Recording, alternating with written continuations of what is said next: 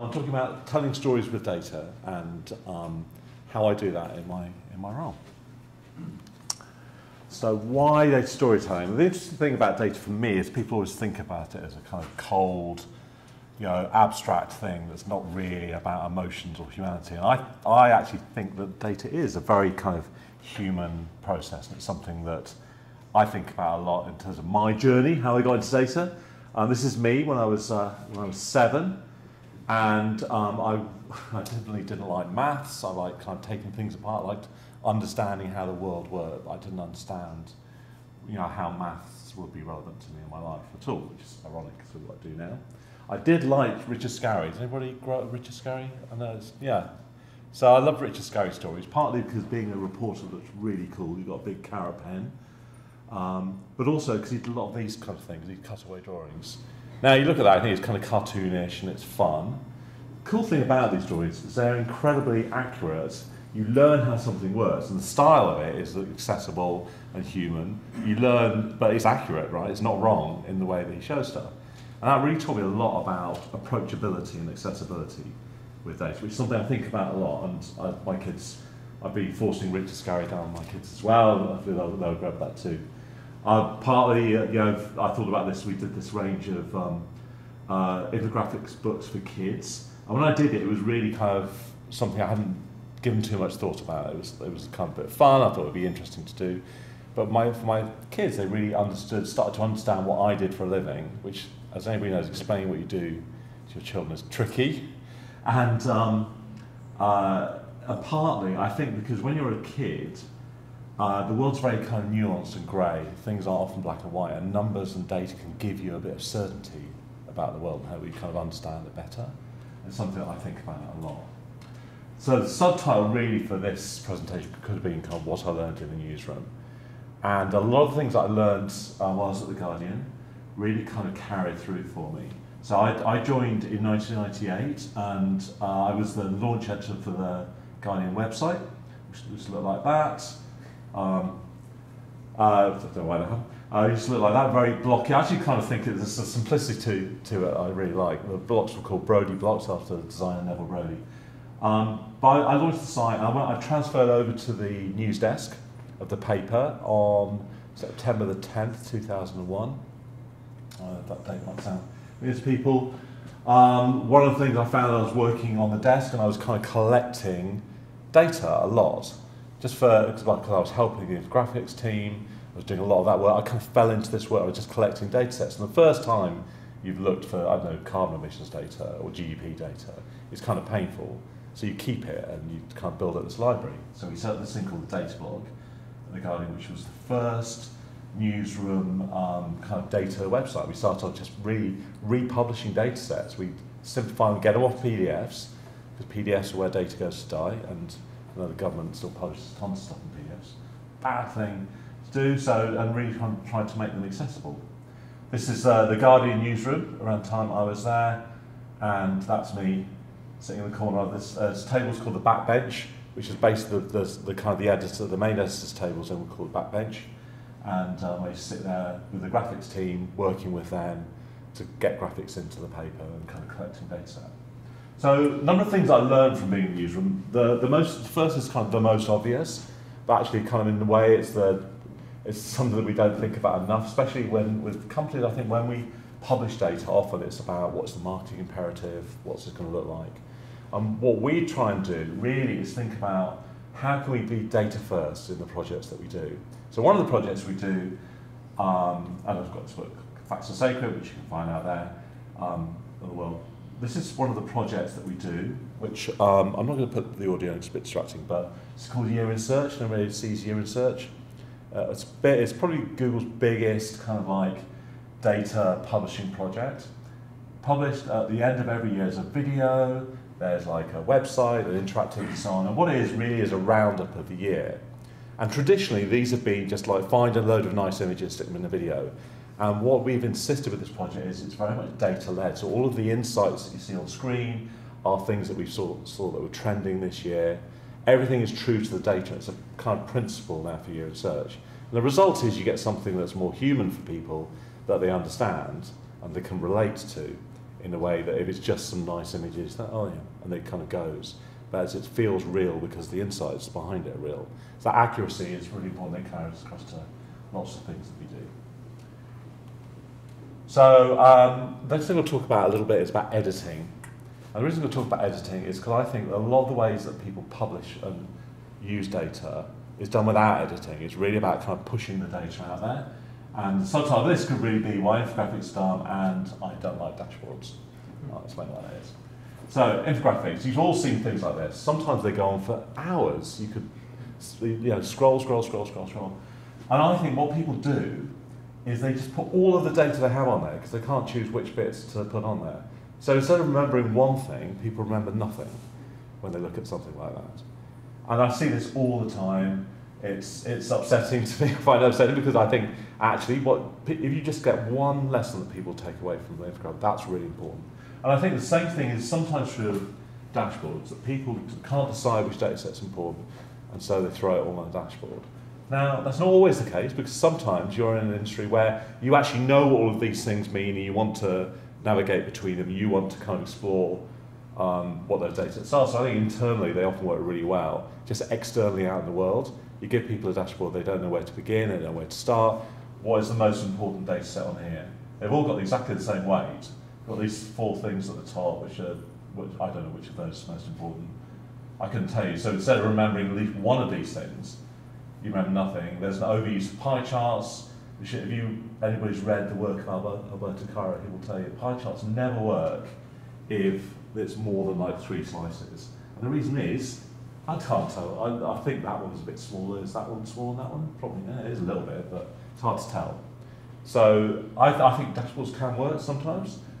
The exceptions are when we want to know everything. And I think the Johns Hopkins COVID dashboard, which I'm sure everybody in this room has looked at least once during the pandemic, is a good example of, it's kind of like a regular dashboard, but at that stage, we wanted to know all of this stuff. We wanted to know every single little bit of data, and people were desperate for information.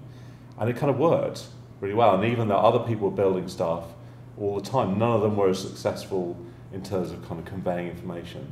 And partly it worked because it was the first thing that people had, and then they had time to get used to it, so that by the time other stuff was published, there was already this out there and people already understood how to use it.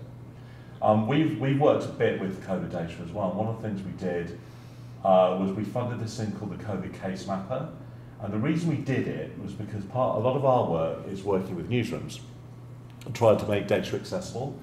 And one of the things we realised was that actually a lot of newsrooms, if you're a local reporter in Michigan, say, you just want to show Michigan. You don't really want to show the whole country. You might do, but you probably want to be able to focus in.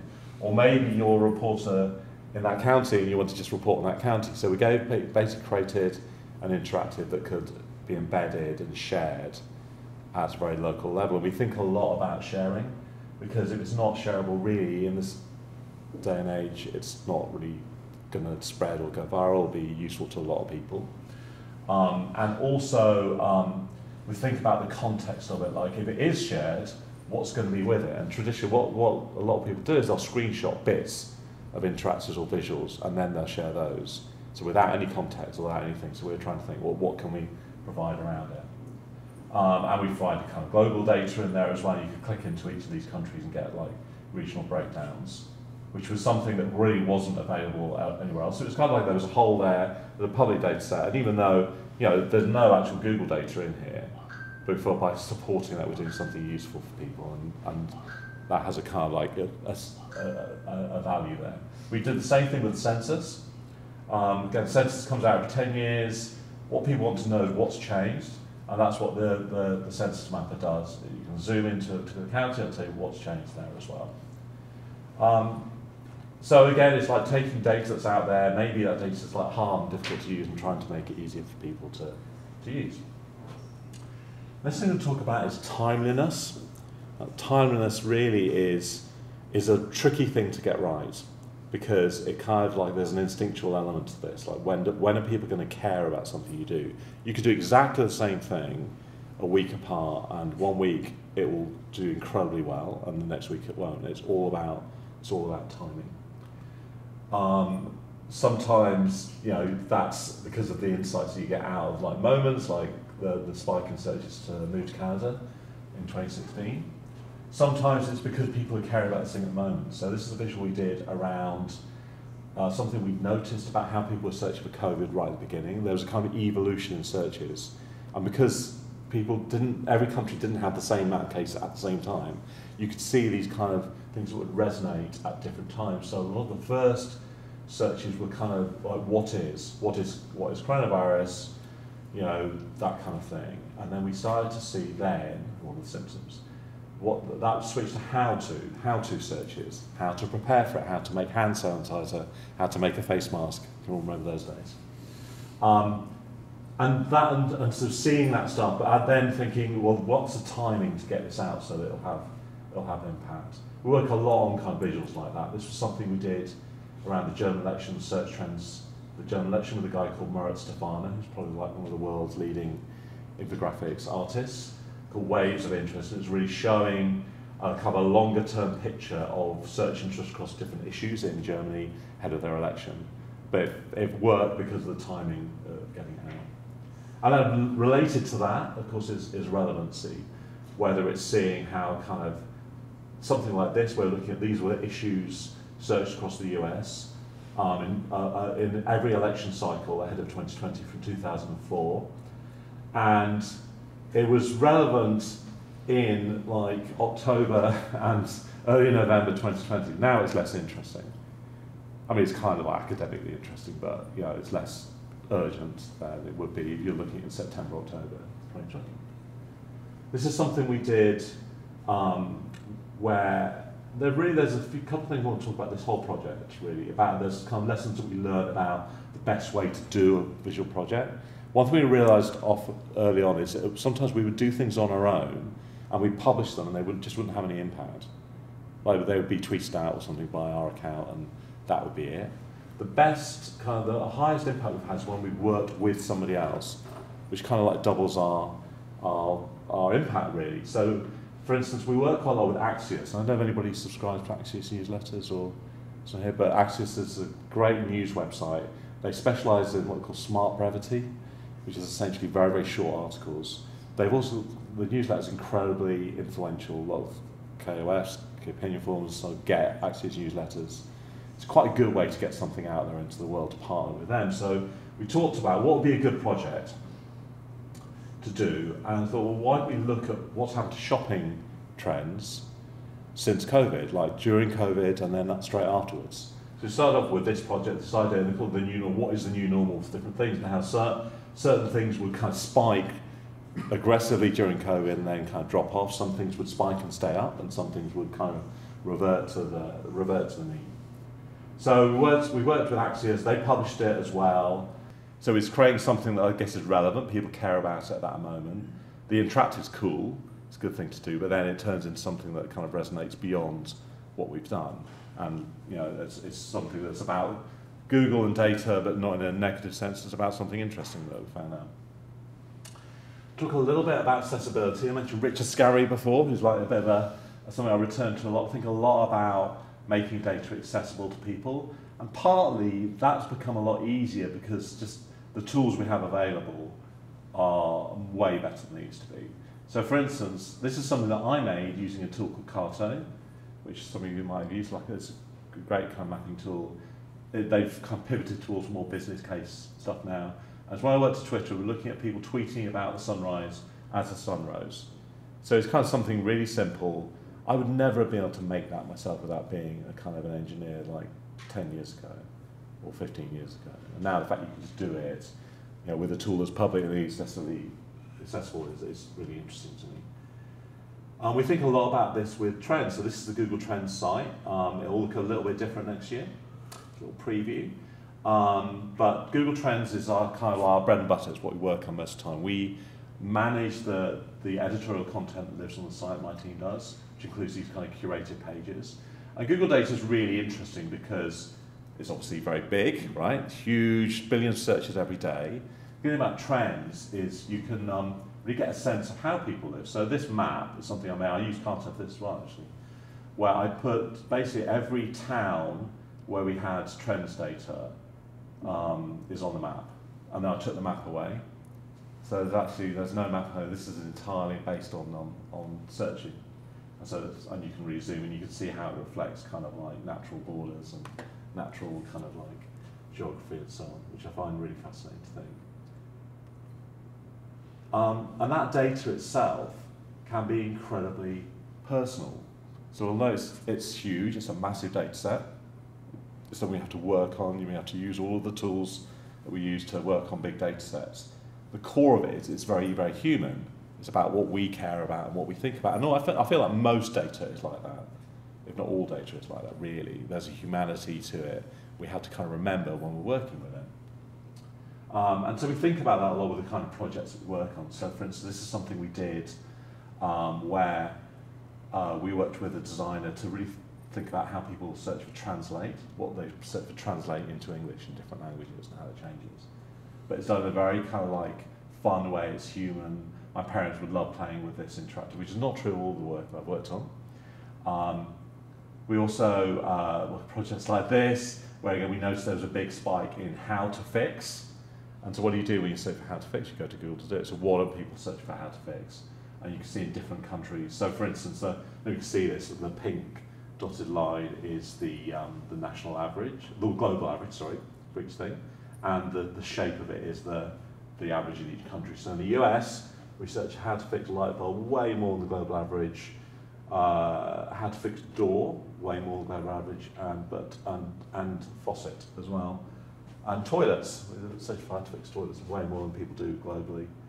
Whereas in France, they search for how to fix washing machines and windows, but not light bulbs.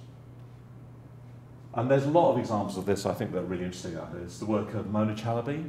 You guys have heard of her. She's the data editor at The Guardian, and she is also an artist. You know, she draws stuff, but it's all based on data. So this project where what would happen for each endangered species, how many of them would fit into a New York subway car.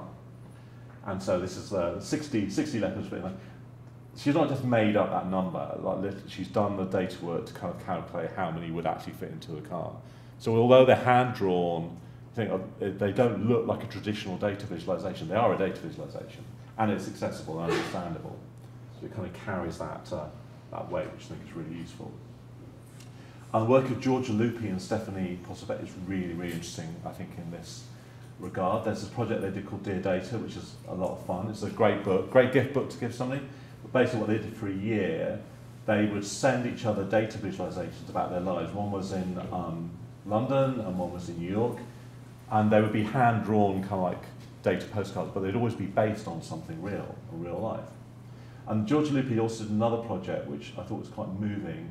So she had a friend who had a blood condition, and it was all about numbers of platelets and so on. So she started recording, like got to keep like a visual diary of every day and her readings, so kind of personal medical readings, and turned that into this whole kind of beautiful project, which is based on that data. It's very human, real data, very personal data, but it turns itself into something kind of beautiful and accessible.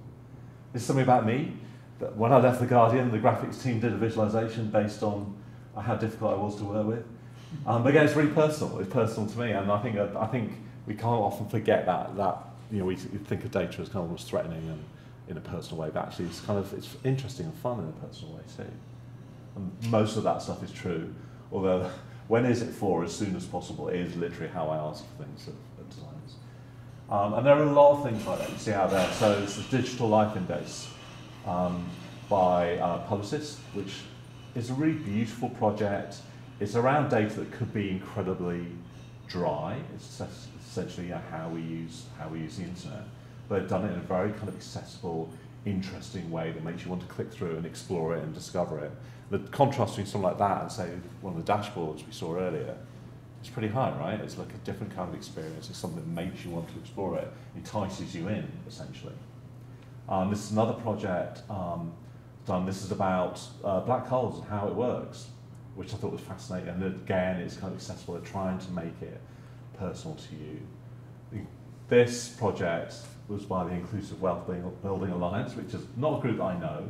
But I thought it was interesting because it's about something like wealth disparity is a difficult thing to visualize in a way that might be interesting for people. but they've managed to do it in a way that's very local. You can see what's happening near you. You can see yourself in the data. And I've always noticed that the projects that we do that work the best are ones where you can see yourself in the data, where you want to see yourself in the data, which is not always the case. So one of the things I think about a lot is about output and what the kind of the end product of something is going to be, which as somebody with a journalism background, output is not a word that we use a lot. When I was at The Guardian, one of the graphic designers got to put this together for me because I was kind of sketching out how I get to a data project and where does it begin and where does it end and so on. And I think a lot about that process. So for me, this is what we think about every day. We think about, we have data set, we've got trends, we think that there are recurring events, maybe we've got a theory or something that's come up, like, you know, during COVID, everybody's searching for how to cut their own hair, for instance. So we started looking into that. Or during this midterm, how much people are searching for inflation, for instance, which we know is a massive issue. And then often a lot of the work we do is statistically incredibly simple. Now that's not getting the data. Getting the data can be hard, but the work the analysis we do is often like things like, is it bigger than something else? How has it changed over time? And part of the reason we do that is because that's easier for people to understand, honestly, that kind of analysis. But also, just that still gives you a ton of flexibility. And we think a lot also about what are the data sets you can use with it. Data will often be more powerful once you mash it up with something else. And then, you know, we have to deal with a lot of this stuff, the crappy kind of boring middle bit of data work. And at the end of it is this word output, which, you know, is not really the term that you think of in terms of creative word, you know, the output, but that's kind of what it is. And that output could be an interactive visual, it could be something we just publish on social media, like just publish a number on its own, a percentage increase or drop could be interesting, or it might be a story or a video. And that flexibility is what makes it feel so interesting to work in. And that's why we work a lot with these guys. So these are people like Alberto Caro, Nadia Bremer, George Lupi, who are just fantastic visual designers. And what we do is we say to them, we've got a budget, we want to produce a visual. We don't just want to produce another kind of marketing visual. What we want is to have some kind of impact on it. We want people to want to look at it. And they can do what they want. We give them the heads, we give them the data, and the only things we have is that the data's downloadable and accessible, and the code for what they do is accessible too, so people can then replicate it. We want people to replicate the work we do. We see some of the fruits of this project. This is one that Moritz Stefano did for us. We were looking at searches around food over time, and so what he really had to do was to find a way to cram a ton of line charts into a single chart. How would that work? So the idea was it would be like search interest, food, you've got the amount of interest is the dark colours, and then it stretches out towards to go to the months. And we'll have the side effect, which we didn't know until we did the data, that some of the charts end up looking like food, which is weird. So you've got the donut, the pear there, the onion, eggplant's not bad, but the gefilte fish is the best one, plainly. And it's a cool visual, right? Because it's about something we care about. We all care about food. It's trying to kind of visualize it in an innovative way that's a bit different. So it's kind of there's something kind of curious about it, but it's curious enough to pull you in. And it's fun. The other thing I think a lot about is about transparency. And what I mean by that is traditionally what we do is, right, and everybody does this, we have data and we try and keep it to ourselves. And one of the kind of unique things, I guess, about Google Trends is it's this massive data set, but it's publicly available. It's something anybody can download. And that public availability has not been a bad thing for Google, it's only been a good thing because it encourages people to think this is data that's useful to them that they can reuse. So we actually publish data sets on GitHub, ironically, perhaps, but we publish data sets, every day you'll go on there, you'll find new kind of data sets, the things we've worked on that people can download and use, and people do download them, and they use them, they create new visuals with Google data, which we see out there in the world. So it creates, again, this bit of this, hopefully, virtuous circle of putting data out there, people using it, and then it comes back to help us. The other thing to think a lot about is how can we be innovative with the data. I'm going to show you a couple of projects here. So one of the things, I guess, I've always thought a lot about innovation. This is This is a newsroom. This is actually from Hold the Front Page, which is, yeah, I turned to His Girl Friday, the best film about journalism ever. We should watch it. Fantastic. But journalism has always been about innovation. The Telegraph was really kind of expanded news by newsrooms ahead of all other kind of businesses. And journalists are always thinking about how to innovate, and we try and kind of use that a lot. So, for instance, this is something the New York Times did last year. I love this project, partly because we were having wildfires, so I was thinking about air quality a lot. It's really about air quality, and what they'd done was they had turned the data, the air quality data for different cities, into to dots. So you could look on your phone, you could see what it would look like. You could compare different cities. So this is New Delhi, during the air crisis in northern India, and you can see the kind of how what we were going through would compare to them. I'm going to show that again actually because that's kind of cool. But again, it's like it's on your phone, it's accessible, but it's using something new and innovative. And people have thought a lot about how do we use AR for visualizations, how do we do it? And the Times is pretty well set up to do that, and that's what they did. This is another project we did, where we were looking at, this was during Brexit, we were looking at how people search for Brexit and different places, and thought, this is kind of cool. It's almost kind of 3D. What if we turned it into a VR visual? What would it look like? So we had a 2-week sprint, and we turned it into a VR database, where basically you could look around and you would see each country and you would see the top questions. Which visual? We learned some stuff about virtual reality in data viz, one of which is you had to give people a floor, otherwise they feel physically sick. It is possible to make people physically sick with data visualizations. But it's cool, it was like an experiment. Also, you can't get as much information in a VR visual as you can in a regular visual, even on a phone. It's because people can't, it's too much. People can't deal with it.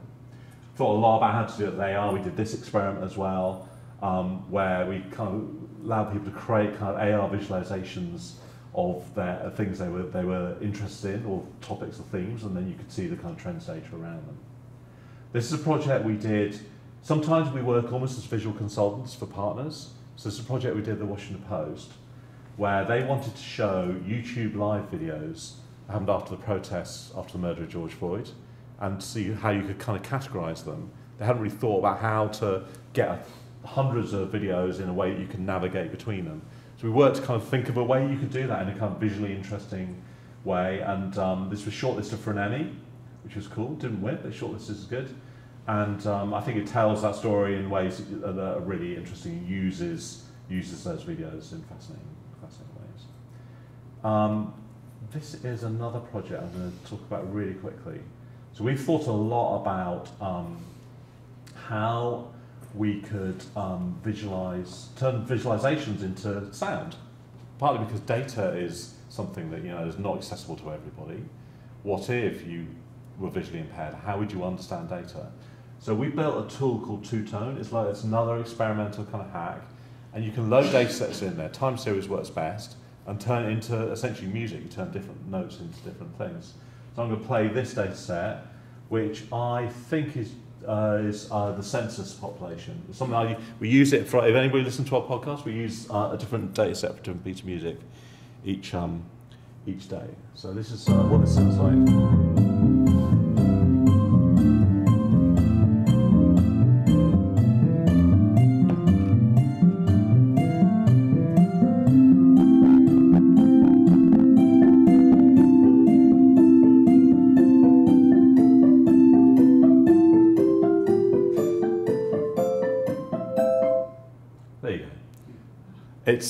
It's a new way to do it. It doesn't necessarily, we're still working on how can you make that data understandable for people, but the fact you can turn data into something new, maybe it's enticing for people, maybe it's interesting, maybe it's helpful.